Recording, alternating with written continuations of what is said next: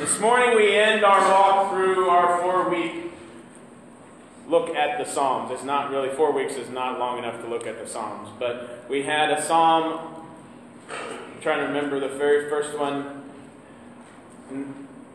that took us and walked us through what's happening in life. And then the next two, well, the next one was more about what happens when things aren't going well.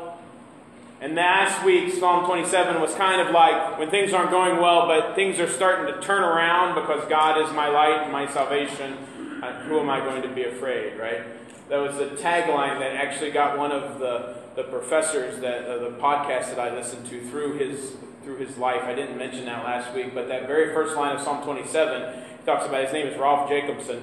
He's a professor at Lutheran Seminary. Rolf, when he was very young, he had some kind of disease and lost both of his legs.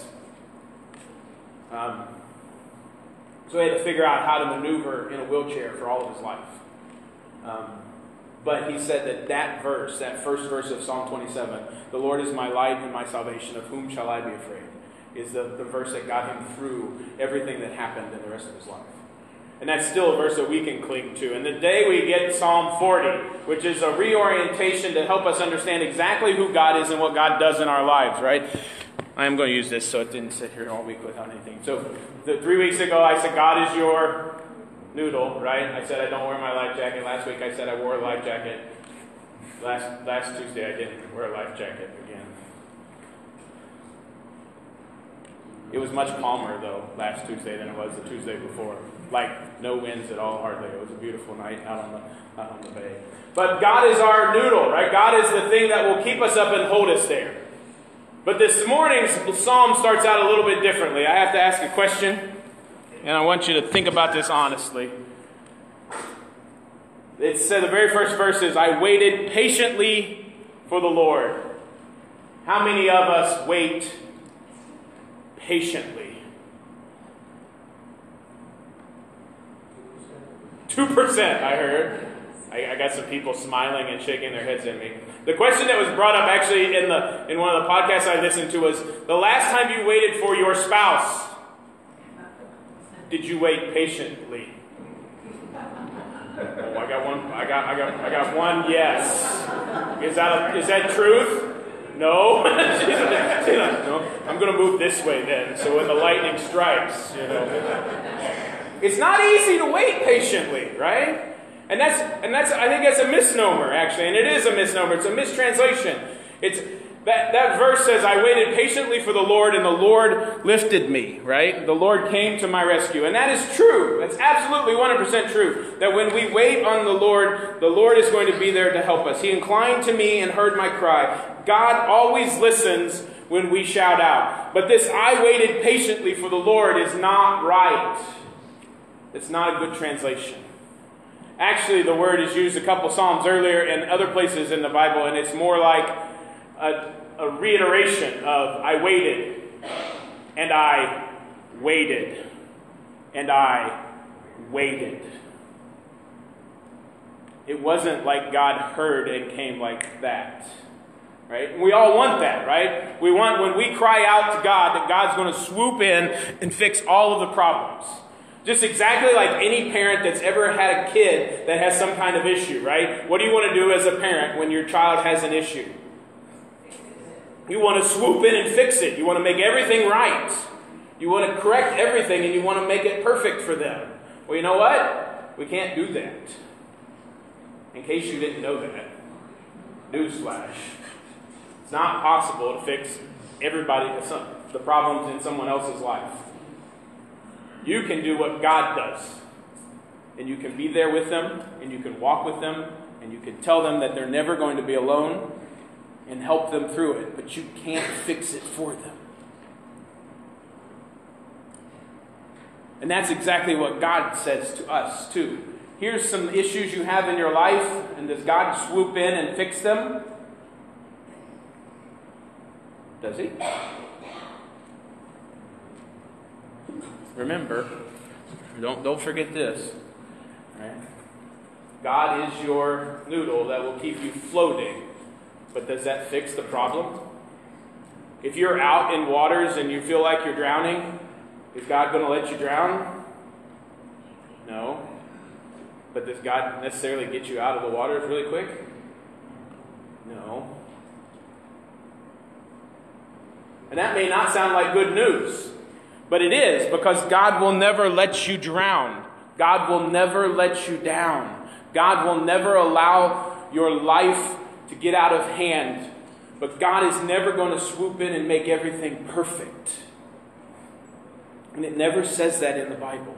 It says that God is going to come in and walk with us and work with us and help us through whatever we see. How many of you have ever read that phrase, God never gives you more than you can handle?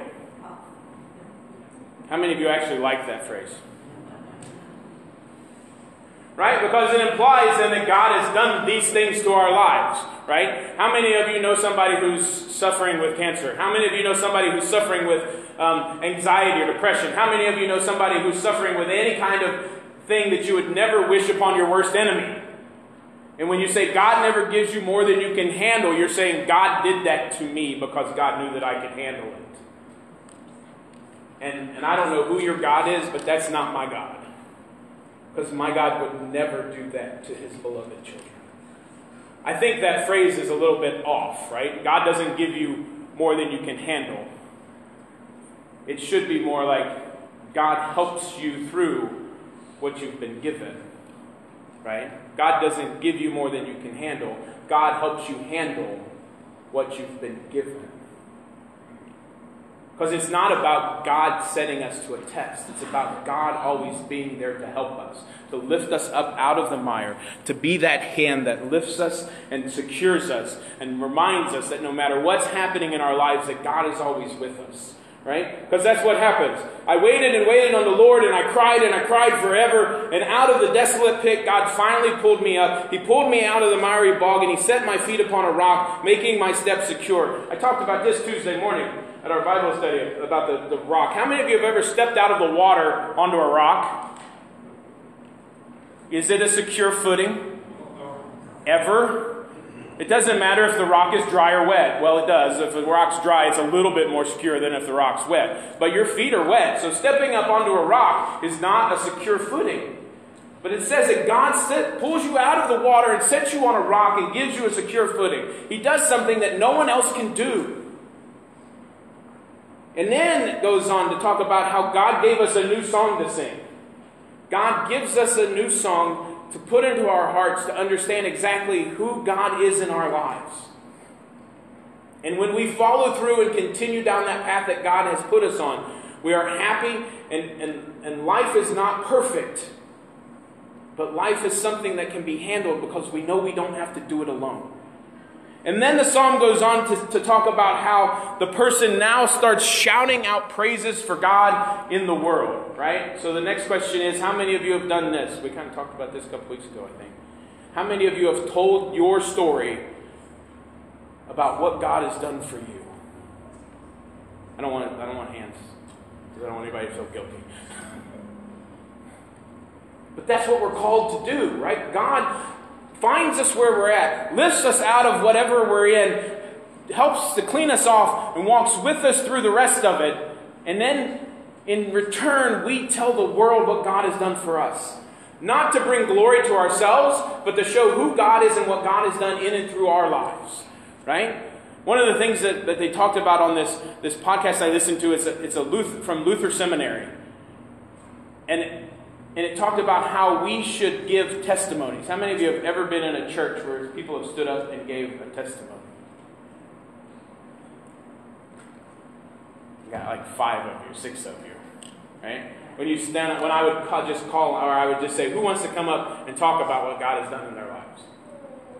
How many of you, if I said, I'm going to take the next 10 minutes and I want 3 of you to come up here, you each get 3 minutes. I got a minute for transfer. I want 3 of you to come up here and tell how God has worked in your life. How many of you would do that? I got 4 hands. I got 5 hands. That's good, actually, because it's not easy to come up and stand in front of a group of people that you know and talk about what God has done. Imagine doing that to people that you don't even know.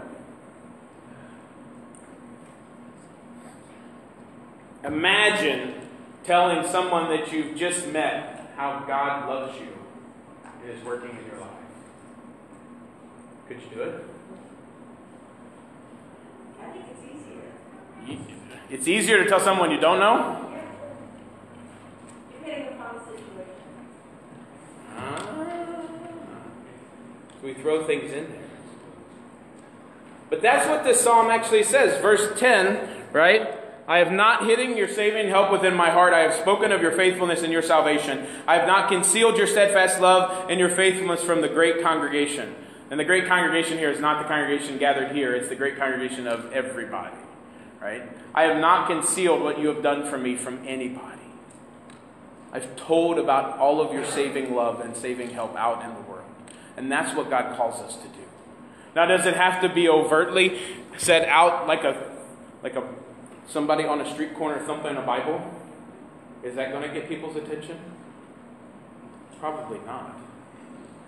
Are there ways that we can tell what God has done for us without even saying anything? There are. Are there ways that we can live our lives in such a way that God's love is shown in and through everything that we do? Are there ways that we can remember that no matter what happens, that God is never going to let us fall below the waterline? That God is always going to be there to hold us up. And we can tell everyone else what God has done for us? Every moment of your life should be a moment when you look up to God and you understand exactly how much God has done for you. Every moment of your life should be a moment in which you see the love that God has poured over you, and that the faith that you have in Him allows you to take that next step forward, to take that next step out into the world and to tell them what's happening in your life. Every moment of our lives should be a moment that we look up to God and are reminded of how much He's loved us and given us everything that we need. And if we can do that, then our lives will so much shout the love of God that people will come and ask us what is different about us. If we can do that, then we won't have to worry about whether or not God's going to be there, because we will have the grand assurance that no matter what happens, that God is always going to be with us. And our faith will look up to God and to know that no matter what, God will never let us fail. So remember that He is your noodle, and that He is going to hold you up. And that no matter what happens in your life, that He's always going to be there. And always be reminded to hold fast to your faith and to look to God, because He's always going to be there.